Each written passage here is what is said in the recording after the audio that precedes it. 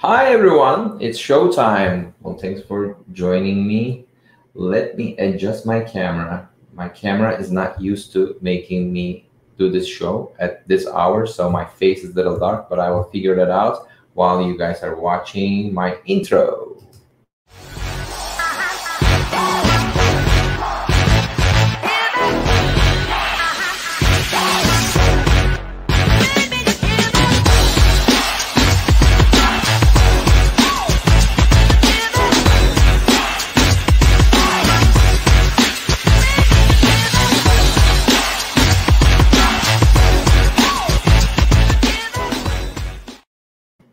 How is this? Is this better? That. All right, perfect. So, hi everyone. Thanks for joining me again.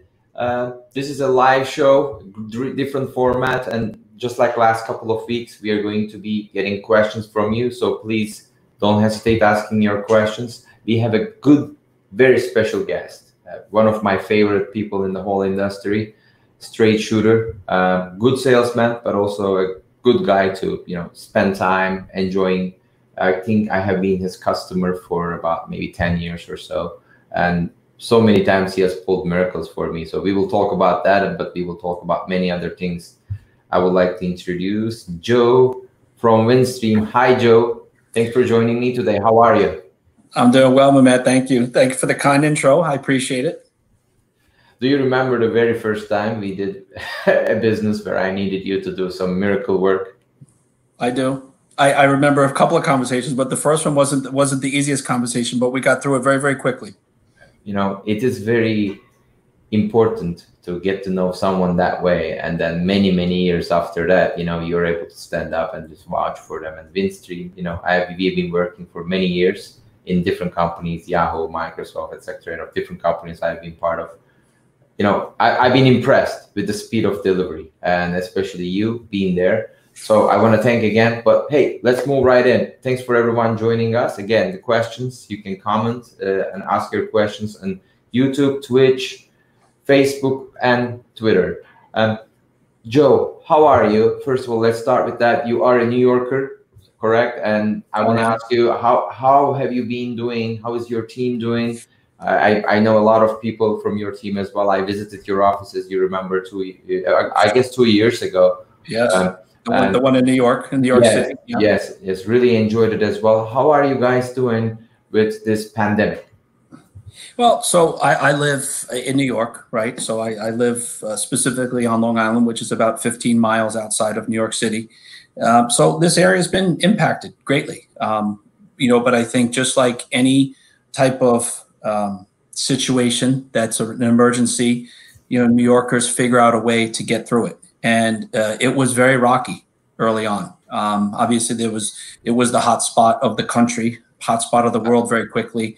And I think, you just like anything, I really do think like 9/11, which is very different than this, but New Yorkers typically figure out a way to get through it, and they do get through it. And I think New Yorkers, we follow the rules. And as you can tell right now, the numbers in New York, have certainly been going down. So that's a very, very good sign in for the entire New York metro area. Absolutely. I mean, I'm glad that you're safe, and I hope that, everybody that is safe. There are a lot of people passed away. It's really sad. Yep. But I think, as you just mentioned, New Yorkers are very disciplined people, and they know how to manage these kind of crises. Yep. I want to dive right in. We have a lot of people watching us right now, and this is going to just continue growing, and we're going to receive questions. We like to give priority to the questions from people, but in the meantime, I have some questions for you. Sure. I would like to start with, I think the elephant in the room. Everybody is wondering about the Chapter 11. So I am one of those, customers, your current customer as well, that when Chapter 11 thing came out, I was like, read it. Okay, never mind. Windstream has services all around the nation, provides critical services. It's not like they're going anywhere. I want to hear from you.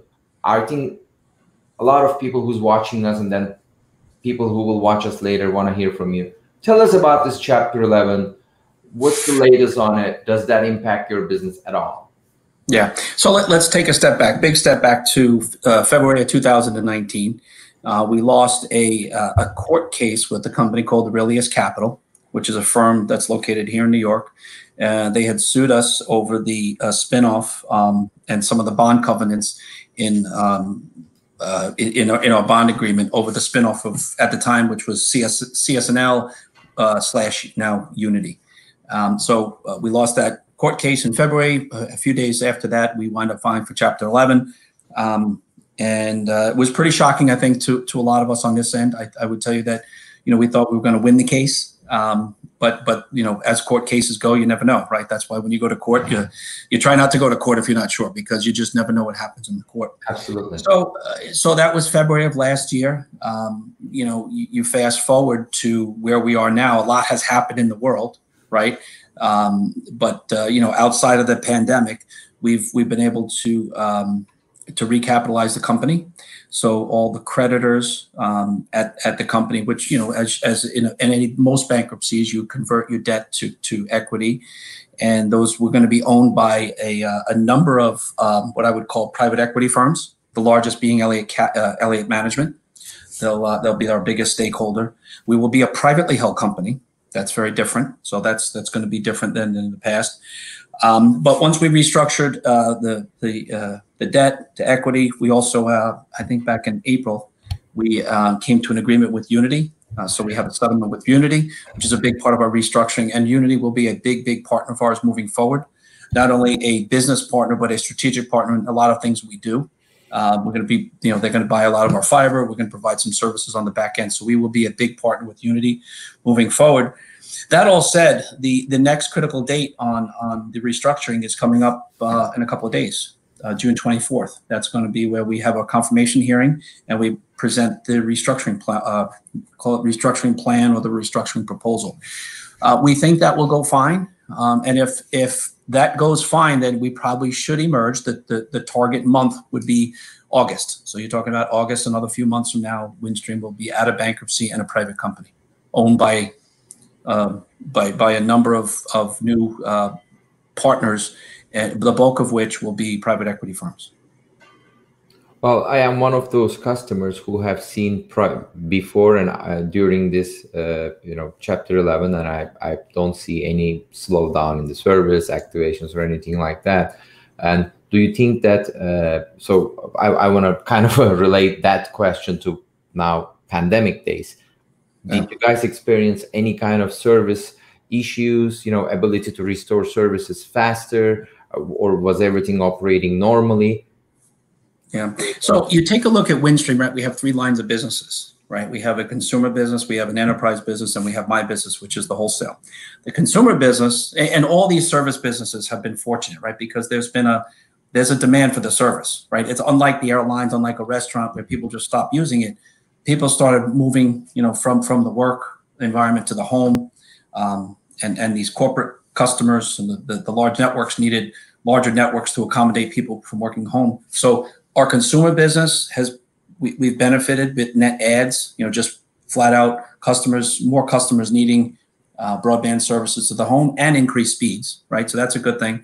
From an enterprise standpoint, it's a little tricky with the pandemic because a lot of businesses were closed, so you're not necessarily being able to install services. But at the same time, we have a Office Suite technology which came to us by way of Broadview. If you remember, a few years ago, we acquired Broadview. We have wonderful video conferencing capability that's built on the Zoom platform, but that's in high demand. Even though some of the businesses were closed, some businesses were forced to implement, as you know, video conferencing technology. I mean, you and I have probably been using it for years, but there's other companies that have just started. Absolutely. And then you have our wholesale business, right? So our wholesale business, we saw a bit of a spike, which is good, in the broadband, just flat out core transport services. We saw an increase in demand for some IP services. And when I say services, meaning in addition to the towers, we do a lot of fiber to the towers. Those are more increasing upgrades in speed. So you saw some new and also some increases in speeds. But you did mention, some side effects, right? Because no one's immune from what's going on. And what we learned early on, there were 2 things that started to impact our ability to turn up service for some customers, not all. And we started to navigate through it very, very quickly. But the the equipment manufacturers, obviously, a lot of the components of the equipment that we all use to turn up service, a lot of those components are made in different parts of the world, and some of those factories were shut down. So we did see a increase in delivery times of how long it took to get a piece of equipment shipped and in site. So that did impact us. And we worked with, we're big partners with Infinera and Ciena. Those are our two big equipment providers. We did work with them early enough to try to navigate through some of the issues. And, the dates that you get equipment, instead of 2 weeks, maybe it took 4 weeks. So there was certainly some impacts. And then the other impact was obviously getting technicians to sites. That there was an impact there. Some technicians couldn't get into a site. Some sites were closed. If someone came down with, COVID-19, the sites were closed for a few days, or whatever the rules were in each city. So we did have some restrictions in terms of techs getting into sites. But overall, I think we managed through it. We're still managing through it. It's not over yet, right? We're just coming through a different phase. Joe, one of the questions I want to ask you is, you're an executive who's involved in so many planning. Have you guys ever envisioned such pandemic that impact nationwide, almost all the locations where you have operations, and kind of create like a lockdown, both for you, your teams, but at the same time, for your customers and maybe your partners that you work with? What kind of suggestions you have for anyone that is planning for the next kind of big thing that we never thought about? Could you tell me a little bit about the disaster recovery part of the business? Yeah, so good question, and I joke about this sometimes with people because we're in the business and you do a lot of reading. The only one that I know that was planning or forecasting that this could possibly happen was Bill Gates. He was really the only one out there saying, "Hey, this is going to happen." And quite frankly, he was right. I think from what you learned, what I can say, what I learned very quickly is we have a business continuity group inside the company that I quite frankly didn't even know what they did. But early on in February, they were very active, and they led us through the early stage of this thing. And they led my CEO, who's done a great job with communicating this throughout our company and leading us through this effort. Very early, right at the start of it, and maybe at the end of February, early March, when they realized that this was going to be really something different than we've ever experienced. So I would tell you, from Windstream standpoint, we're probably a little bit more prepared than most. A lot of our employees were working from home already. So my team, which is really sales, marketing, business development, network planning, a lot of them already work from home. Or if they didn't, they were able to work from home by pulling a laptop with them. The others, we moved very quickly. So folks in the NOCs, folks in some of the inside call centers, we were able to move them, get laptops deployed, and get them to move. So lesson learned, I think, is you certainly have to be flexible. And I could tell you, in talking to some friends, over the last few weekends, I'm surprised to hear how much everyone loves working from home and how productive they think they are. Because I've been saying it for years, and people used to laugh at me. But it forced those companies that never really tinkered with working from home. They forced those companies quickly to move to the work at home environment. And I think that testing, although they were forced to do it, I think they realized that in some cases it works. And I would tell you the outcome of this is you'll probably see a lot more folks working from home, or at least a portion of their time.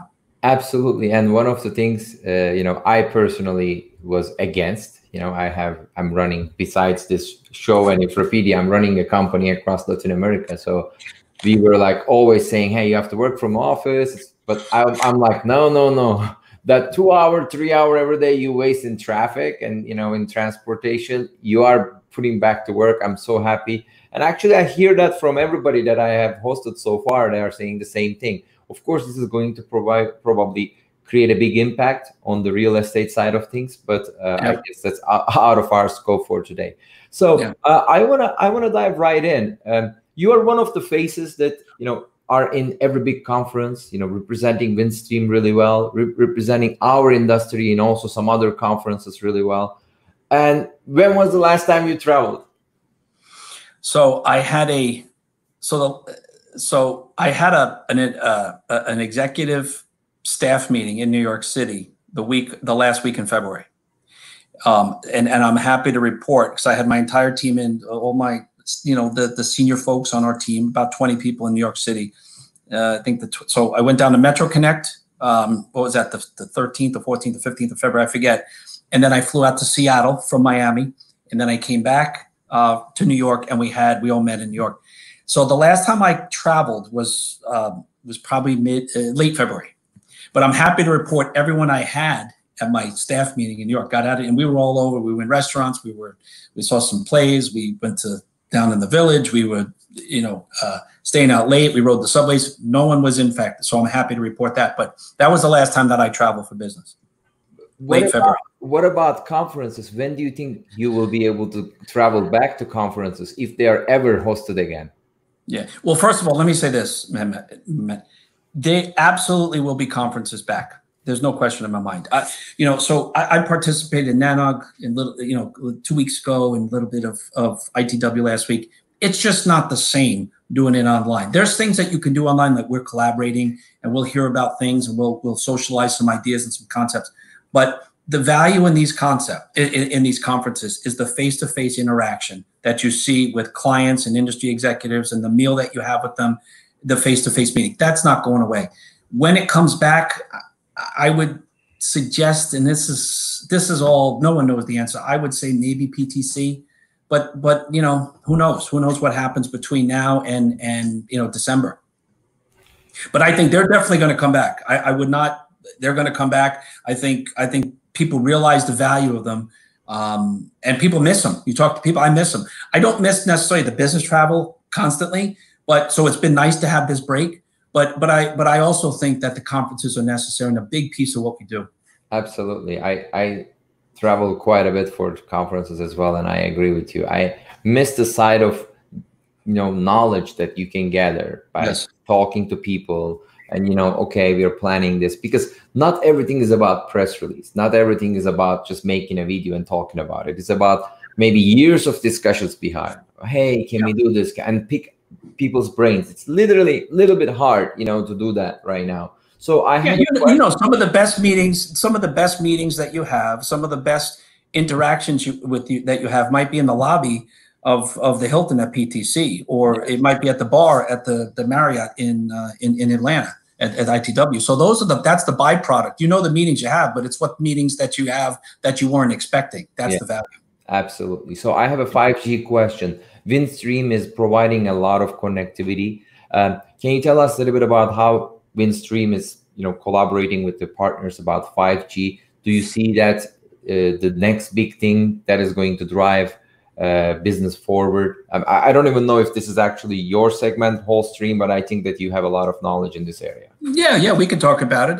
So we today provide what we call fiber to the tower. We have I don't know how many times. I don't know how I'll say between 5 and 10,000 towers. I'm going to be very generic because I'm not sure if we release the exact numbers, but let's just say and those towers, we provide fiber to the tower, really like a lit solution for the mobile operators. And we have all the mobile operators, and it's been a big business for us for years, primarily in our ILEC markets, right?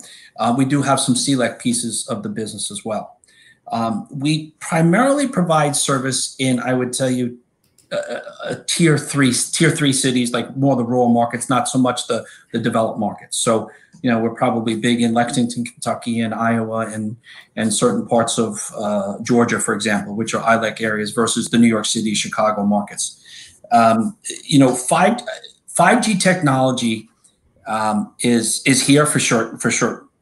It's been late to the game in some of the rural or smaller markets, right? Because it's about density. And I would say before this pandemic, I would tell you that I was a firm believer of the 5G networks were going to overtake the broadband connectivity into the home. But after this is one thing that I've learned. I think after this, the broadband connectivity into the home is as valuable as it's ever been, truly. And I don't think any 5G network could displace what you can do now. I mean, I have 400 meg coming into my house right now. And it is fast, and I have 30 devices, everything from my lawn sprinklers now to my air conditioning unit to my garage to all the different things that the kids are watching and using in the games. So I think broadband is not going away into the home. I think 5G is here, certainly. It's a little later to some of those rural markets like the ones we serve in. I would tell you from what we see, it's very difficult to make the model work for a service provider unless you really get aggressive with some of your assumptions. A standard tower will look at 5 to 7 year out. I think some of those 5G networks and some of the companies like Crown and some of the other companies, they look at the models 20 years out. So they have a bit of an advantage just the way they look at it versus a service provider, because we're looking for a rate of return over a period of time. Theirs is much further out. But it's here, it's coming, it's going to the tier 3 markets. We dabble in it right now. We've constantly been on things, but it's very difficult for us to compete with it. So we kind of stay to our tower business. I understand. I just received a good question, so I want to relay that to you. So you guys recently have done a very good test, 730 kilometers, 800 gigi on a single wavelength, San Diego to Phoenix. Is this going to be a product available nationwide? Is there specific areas that you have this? What are some of the things you can share about this with us? So we just did this. Was it about a week ago? So let me take you a step back to what we did before that, and I'll kind of lead up to the 800 gig. So we tested in the lab 400 gig connectivity, which is basically more of a customer-facing type service. 400 gig. When you think about 800 gig, it's more internal network. 400 gig is more something more like, I would look at that as the next. You went from 10 gig to 100 gig. I think the next phase of that will be 400 gig. I don't think 800 gig is probably, maybe 2021. But 400 gig, I want to talk about that for a second. That we've tested in the lab 6 months ago. And we talked about potentially offering some customers with 400 gig capability, because we took it out of the lab and we were ready for work with Infinera. And we have a customer right now that we're in the process of deploying the 400 gig technology between us and them right now. So it's really like a wave that we're going to be selling them 400 gig. We're going to do a test. We're going to do a trial. I call it a test, not a trial. That's underway right now, and we hope to have that concluded some point, maybe at the end of July. So that's going to be a big test, because that's a customer that's using it. Now the 800 gig, which you probably saw a little blurb from either Buddy, who's our chief network officer, or Art Nichols, who is one of our technical guys that is so excited to talk about this, which is great, because it's we've become a leader in technology over the last, I would say, 6 months to a year, where we were a little late to the game a few years ago, building out the network. Level 3s, they were already built out. I think we've come into the marketplace as really the technology leader, because we're building very good partnerships with customers. There's a little bit of a void in the market. Everyone's got their own thing that they're focused on. And from a wholesale perspective, from a network perspective, I could tell you my team is very focused on building the partnerships, investing in whatever we need to invest in to give diversity, the right routes, and to really being that flexible business partner that enables the customers to achieve what they want to do, but at the same time developing a service partner in Windstream. So, but I'm glad you asked that question, because that's an exciting. The 800 gig is an exciting thing as for us, because now we're the leader in technology in that market. That question came through a friend from Seattle who doesn't want to announce his name, but is watching us. So thank you. So let him know. That's more of an internal network, but we're jazzed up about that, because we're the first to do it, and it was a live. It's a test, so it's in there now. It's just not something that you can offer right now in the marketplace. Absolutely. Yeah. If you have more questions, feel free to text. That was a great question, though. I wish I would have led in with that. Yeah, I'm actually receiving like text messages as questions. Guys, you need to go to YouTube. I know some of you don't want to disclose the company you're working for, but okay, those can send me text messages. Yeah. So I am one of the big fans of transparency. You know that. That's why I built Infopedia. I mean, Windstream was most likely the first or second company. First company was Seaborn. I need to give Seaborn team a big kudos for being the first guys here, but you were the first terrestrial network to be in Infopedia from day one. You guys also publish this map on your website. tell me a little bit about transparency, about these fiber routes and having this data available, letting people to build more stronger networks. What is your take on this one? Do you want to talk about the dark fiber we have, or the lit systems that we have in place, the lit services? And you guys are very transparent with this. In your website, you can go and select multiple options. But yeah, my question is more, we should definitely talk about dark fiber, because I think you are the largest carrier right now that I know of in US that sells dark fiber. And I don't know, if there might be some metros Zayo is selling, but not the way that I guess you guys are doing. So definitely we should touch base on that and EdgeUno. But I want to first ask you about infrapedia and transparency of the fiber routes. What kind of benefits or disadvantages, if any, that you see for being transparent? I think it's all the benefits in the world. I mean, for us, to promote what we've built. So I can tell you, so this group, I started Windstream, seems like a long time ago, but probably seven years ago, give or take. And when I first joined here, we didn't have this network that we have today. And, we had a network, and I remember we sold our first 100 gig wave. It was a big thing, right? Now we sell a lot of them each month. But the transparency piece of the business is really important. Not only, you're talking kind of on the front end, but also on the back end when you have problems. The transparency is, you have to be transparent with customers, and you have to learn from it and move on. But I guess from what you're talking about is making sure companies that have network needs, or companies that want to learn about a network, is delivering that visibility to them in some sort of automated system, so that they can point and click on what it is that they want, what they can buy from someone like a Windstream. And we have an online portal that I think is great. And I know we tap into some systems and allow customers to kind of tap into our systems that basically give everything that you could possibly want, from a building list to, a data center that we're into, and the speeds and the services that you're looking to sell, that you're looking to potentially buy. You can do that all through Windstream Online right now. You can point, click, you get a price, and you can actually order a circuit through our carrier portal, which is great. That's fantastic. Let's talk about dark fiber, alien waves. Internet is growing, and internet is growing exponentially. Ordering 1 gig, 10 gig, even in some cases 100 gig is not enough.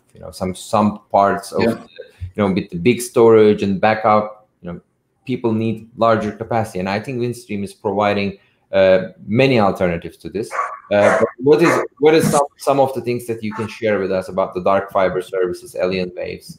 What I mean by alien waves is, as it's like spectrums and things like that. Yeah. So let's talk about the dark fiber piece for a bit, and then I'll tap into the what you call the alien waves or spectrum.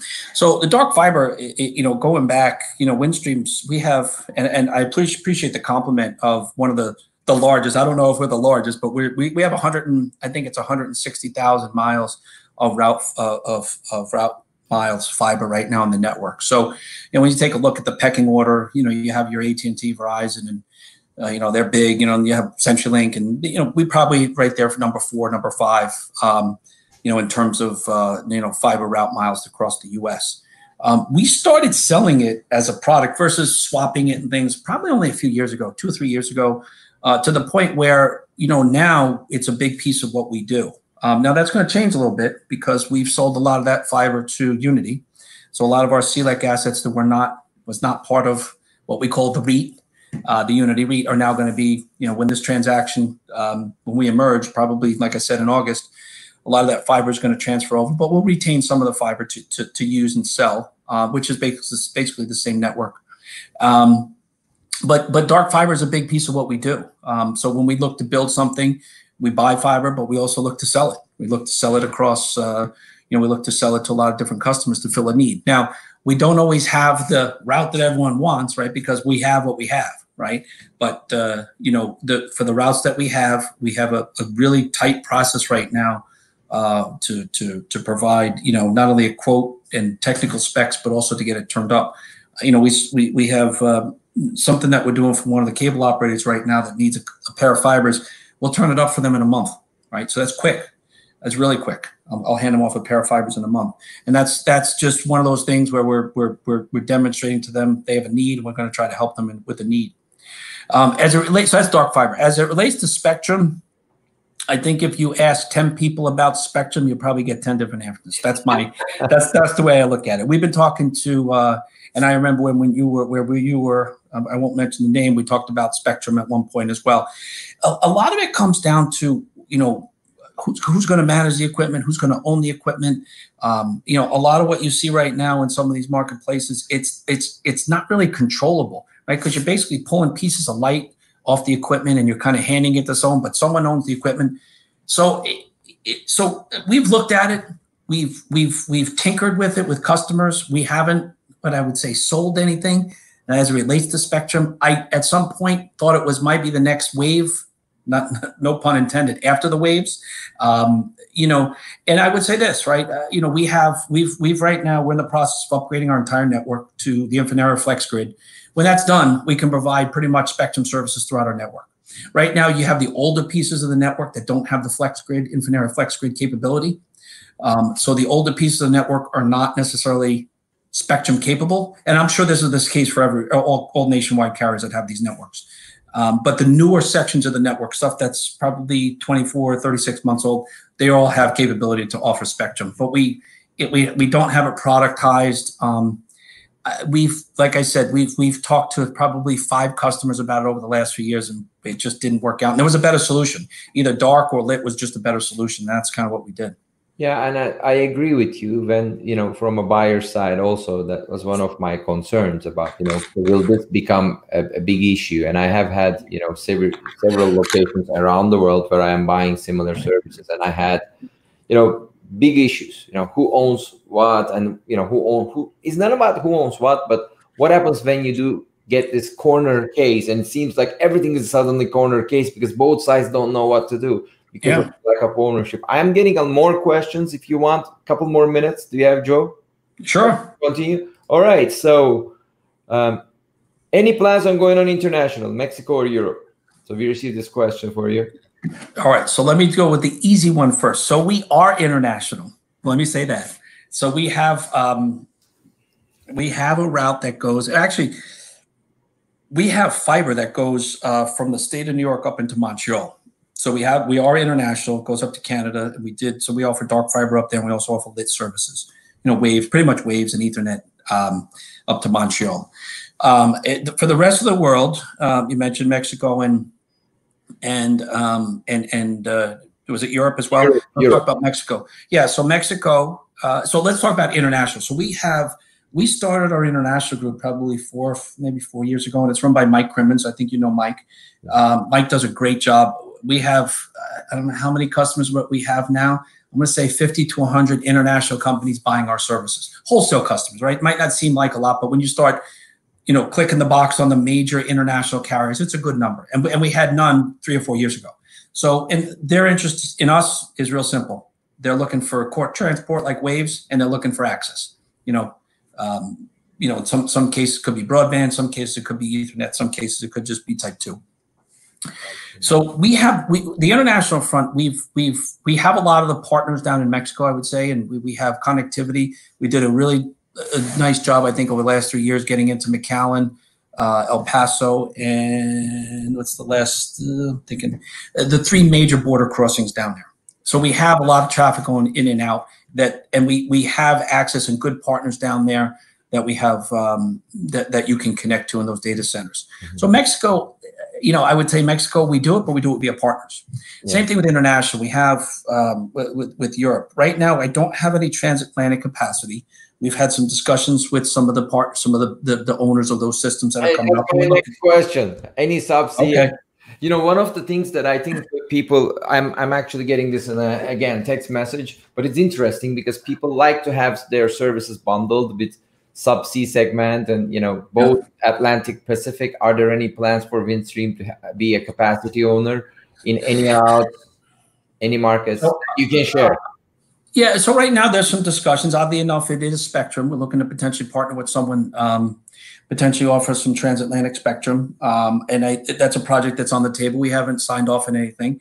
But right now what we're doing is we're just partnering. So, for transatlantic, I can use Aquacom, right? So if I have a solution that goes from, and I don't want to just resell the wet portion. That wet portion has to go someplace on my network. Absolutely. Right. So if Aquacomms is going to land at Gill and NJFX, or if he's going to land at New York City, wherever he's going to land, I want to be able to take it to Chicago or Florida or wherever, to have some of my network on it. And we do that today. We do that down in Mexico, and we do it down in Europe. I have some international carriers built into my systems today. Well, I mentioned Aquacom. We have I have a whole list. I can publish it for you of all the service providers that can get any one of our customers. Bundle thing. They bundle it, yeah, but there has to be a component that hits our network, and then we'll type to it on them. And it's in my system, and it's automated. Perfect. And last question. Thanks again.